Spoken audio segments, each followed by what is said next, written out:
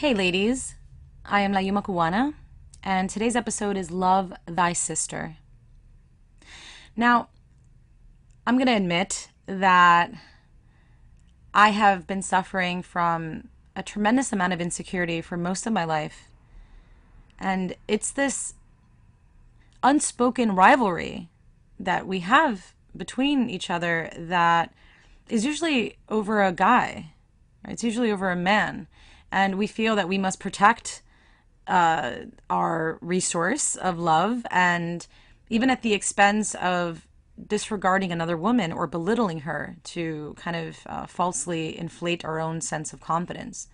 And so I wanted to air that out today because it's something that I've noticed throughout my travels, places I've lived, and like I said, in myself. I'm not proud of it.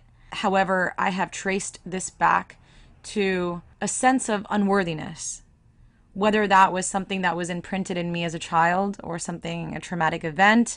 I'm not quite sure because it's in the subconscious.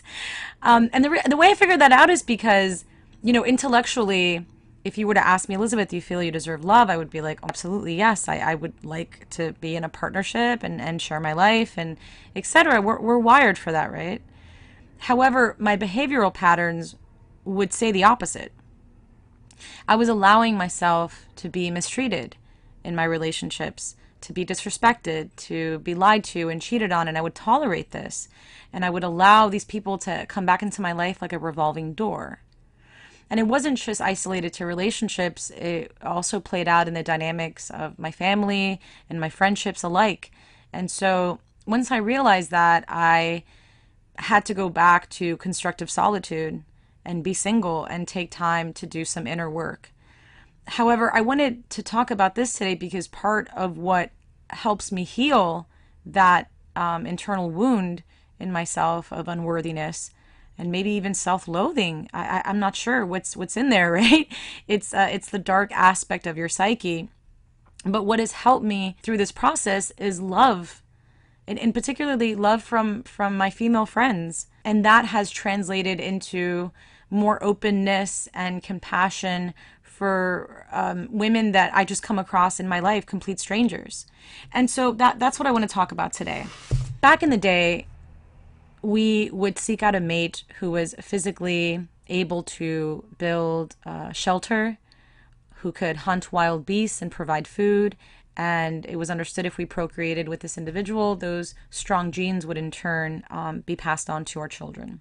Some of those reasons are obsolete, right? There's no more saber-toothed tigers to run from. However, there's still, I believe, this underlying kind of anxiety and this false sense of competition that we have with one another. So, for example, sometimes I would be out with my boyfriend at the time, and if I would even see what could potentially be an attractive woman, my mind would start to race and my heart, my internal body temperature would rise and all these different physiological reactions. And I guess there was a part of me that was based on fear.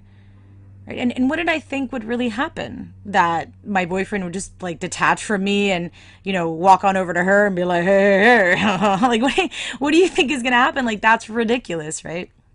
So what I'm saying is that we needn't hate on one another. And this is not applicable to all women, but to some. And like I'm admitting to you at one point that this was me. And so what I'm proposing is, instead of belittling each other, right, or just even casting judgment immediately when we see another woman, whether it be on her attire or her hair or anything, reframe that. And realize that there's nothing to fear. If your partner, if your boyfriend wants to cheat on you, he is going to do it regardless, right? He will find a way and he will find time.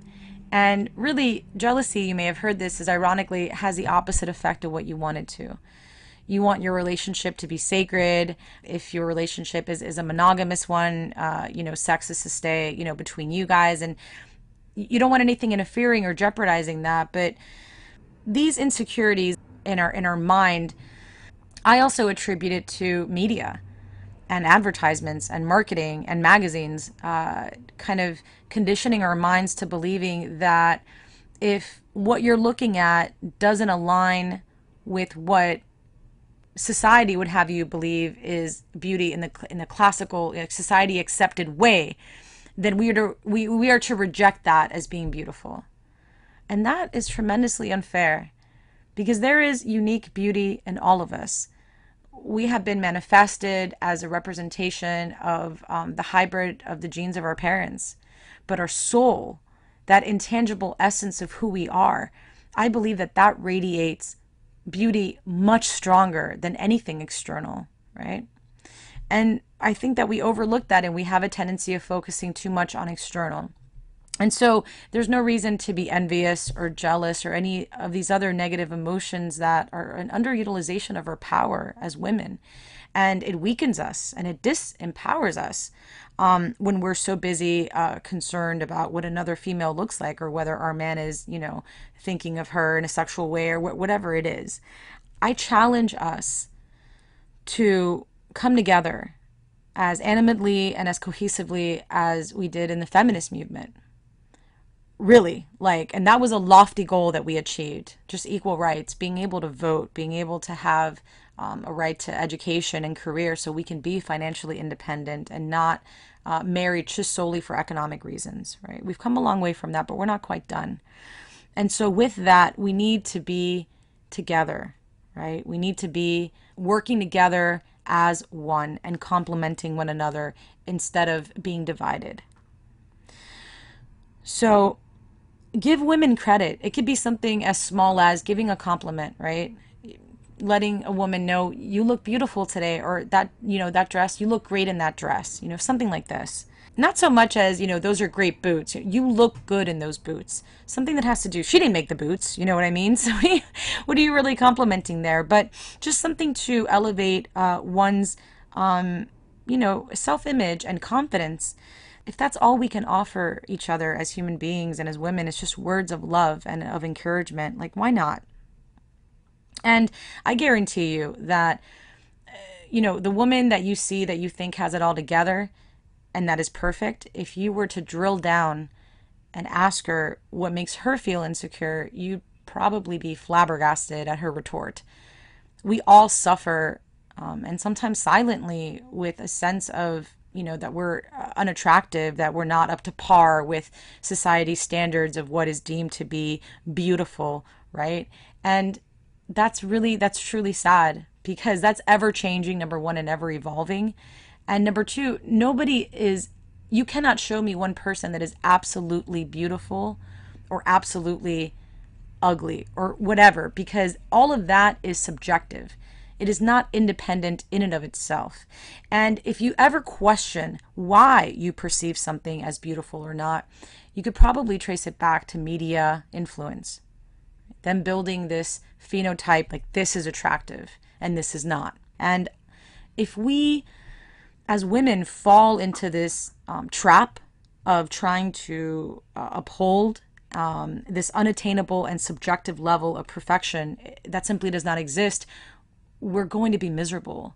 And it's a real waste of energy. And that is what has really given birth and sustained this trillion-dollar industry of creams and magic potions and injections to try to suppress the natural progression of aging. Because somewhere along the line, we have misconstrued that beauty is somehow exclusive for the youth. And that is a false interpretation. That is not true. There is beauty in any age and in every phase of life. You could disagree, but ask yourself, why are you disagreeing? Because is it what society is telling you is beautiful? And that's usually what's in the magazines. You don't see elderly people in the magazines modeling usually, right? Unless it's for Medicaid or something. It's usually, 16 to 19-year-olds, right? That have a certain look, that have a certain body weight. It's so subliminal throughout the billboards and magazines and commercials and movies that we don't even realize that we are being affected and our opinions are being affected as far as what we classify as being attractive and what is not. So what I'm proposing is, can we be cheerleaders for each other and remind each other and point out to one another our innate beauty that goes much deeper than skin level? to compliment one another when we have the opportunity. When is the last time that you looked into the eyes of an older woman and said to her, "You look beautiful today," so she could feel that she is being seen, she's being appreciated, that the fact that she matched her lipstick color with the flowers on her blouses, or whatever it is, right? We can show up for one another like that. And that's essential. Also, have you noticed that even the innocent question of how old are you? Just the word old gives a negative cognition, does it not? Because in Spanish, the question is posed quite differently. It's ¿Cuántos años tiene? Or how many years do you have? It just sounds different to me. I don't know. Or if I ask somebody that's really elderly, I always say, how young are you? You know what I mean? Just to kind of give that a little twist. And in reality, age is relative. The baseline for it is your own age, if you notice. As you become older, what you categorize as old or young, that shifts because it depends on your age, right? We overlook that there is beauty in wisdom as well. The wisdom that is accumulated through life experience and life experience alone. If we were to feed each other words of love and compassion, confidence, the hues of the world would become brighter. That vibrational energy is wonderfully contagious and will propagate throughout the world.